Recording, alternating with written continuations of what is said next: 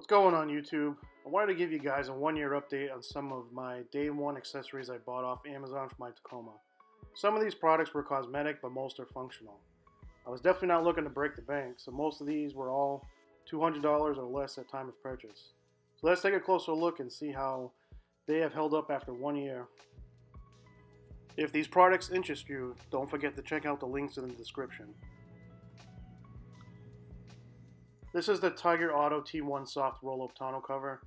It's made of a heavy-duty vinyl. There is 2 support cross members in the middle of the tonneau cover. This tonneau cover has been great. It's been leak-proof for the exception of the front corners of the bed. It's not due to the cover design itself, but it's just the bed design of the Tacoma. But I did have some leftover RV insulation that I stuffed within the cracks. If you take a closer look, you can kind of see where those 2 bed pieces meet. So I just pretty much had this leftover insulation there.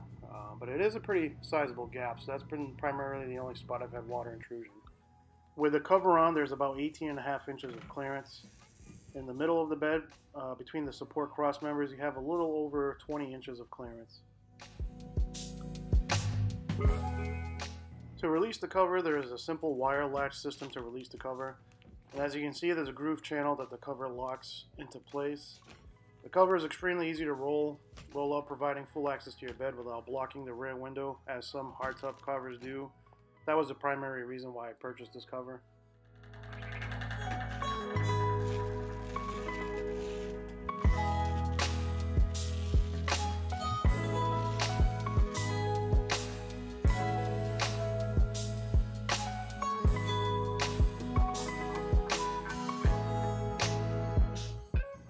There are 2 straps to secure the cover down. They have a simple hook that secures onto a loop on the back of the cover, and then from there you can simply just tighten it down.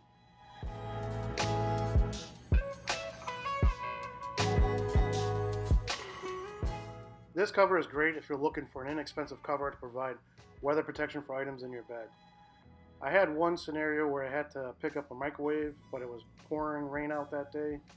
The microwave was taller than the cover, but I was still able to cover the microwave box with a cover because the cover is loose, essentially, when it's not locked down, and I was able to secure it down along the Velcro straps. And then I also used a bungee cord to further tighten down the cover so it wouldn't fly open, but it worked great.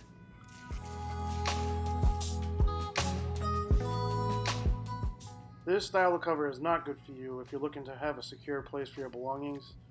Obviously, you can't beat a hard tonneau cover for that, but those do cost quite a bit more. But if you are looking for a secure place for your belongings, this is not your solution.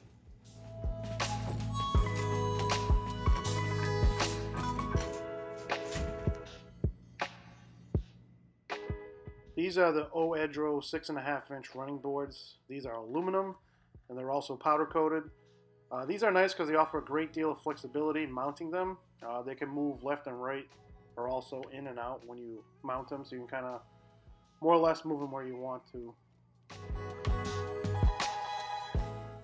These steps are good if you don't want steps that hang too low, but they do kind of inhibit your ability to get into the truck a little bit more naturally, which I'll show a little bit later in this video.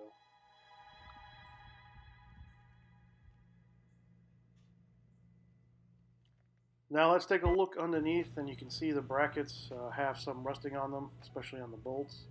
It's probably from road debris, obviously road salts. I do live in New England, so I'm in the rust belt in regards to that. But taking a close look underneath, you can kind of see the mounting position of the brackets and the steps itself. Steps moving left and right, you kind of have unlimited motion, but in and out, you're obviously limited to the bracket, but it's nice flexibility to have. Because these steps sit a little higher, the position to get into the cab is a little bit awkward. You have to like step up and then you kind of fall back down into the seat. Predator step that has a bar that hangs a little bit lower is a more comfortable, natural entry into the truck. Because I have the steps out a little bit, if you want to just naturally step out of the truck, the running boards will brush along your legs, so if there is debris on the boards, it will get your pants dirty. These steps are probably perfect for you if you have to access a roof rack on a consistent basis. Because the board sticks out quite a bit and it runs the length of the cab of the truck, it just makes accessing your roof a lot easier than, say, a Predator step.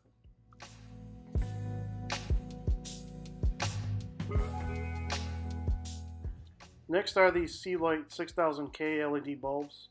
These bulbs are awesome because this one bulb fills multiple style bulb housings. I use this same bulb style for my headlights, fog lights, and headlights. They are also plug-and-play setup, and the ballast is compact as well, so it's super easy to install and adds a huge improvement at nighttime driving. They work really well.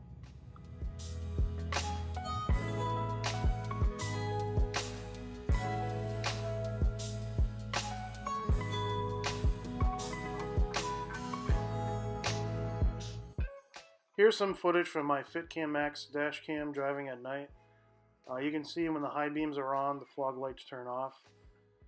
So you can see the change of pattern as well and show you the difference between the fog light housings and how well they cast a wide beam at night as expected. But these work great.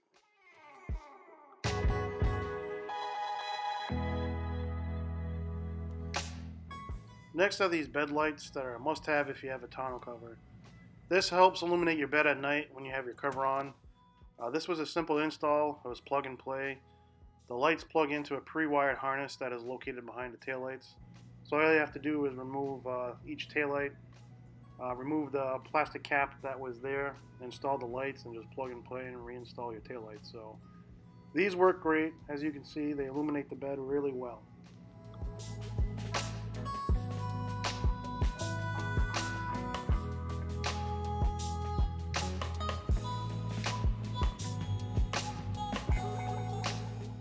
Next up are some cosmetic items. I got these black letters that spell out Tacoma for the tailgate. I like these because these are raised. Kind of adds like a 3D look. It looks better than just a sticker going into the embossed part of the gate. But I think it looks good. I also got these other badges that is a plastic overlay that goes over the existing badge. To me, you can't even tell. Obviously, they stuck on and I've had no issues with it falling off. I also got these AVS in-channel vent visors. These are great because you can leave your windows cracked to keep your car vented and without fear of it raining inside. I think it looks good too. It's just like a classic truck look to me. But I like the particular in-channel look. It just looks more flush. And I just like them. But they also add some bit of UV protection, especially during high noon when the sun is up.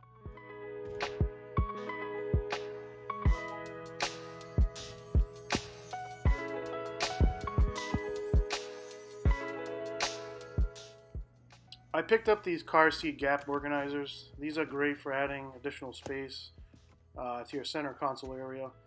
When you have two cups in the Tacoma, it's kind of hard to reach that area in front of your cup holders. So this is just nice to have additional space for storage. These will fit any car. It's universal. The foam inserts can be placed anywhere you want.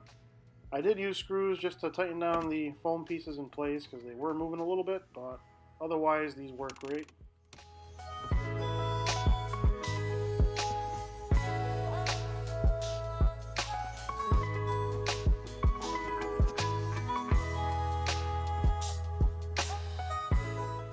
The trailer hitch I use is a CURT that is rated for 7,500 pounds. This is a 2-inch ball with a 2-inch drop. These are nice because the ball can be removed, so if you have to go with an 1.5-inch ball, which is also common for small trailers, you can use it too. I've only towed small utility trailers with like a log splitter on it, but I don't do much towing.